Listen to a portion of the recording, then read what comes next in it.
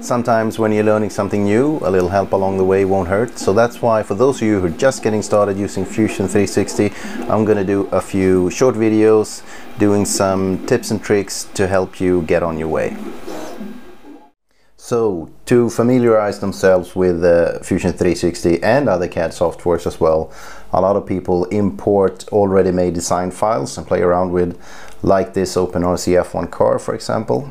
And as you can see, the car is oriented the wrong way, and that is because the default modeling orientation in Fusion 360 differs from the ones in the system where the car was designed.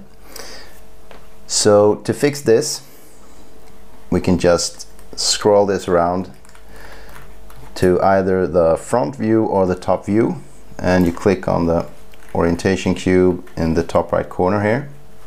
In this case, we want this one to be the top view, so we right click the view cube and we choose set current view as top, and now we have the correct views.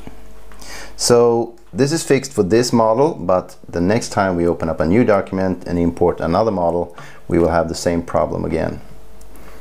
And so to fix that, we go up to Preferences up in the right corner, and we change the default modeling orientation from Y to Z. And so the next time we import a model, we won't have this problem.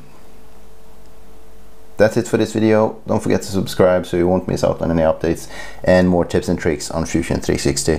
Thanks for watching.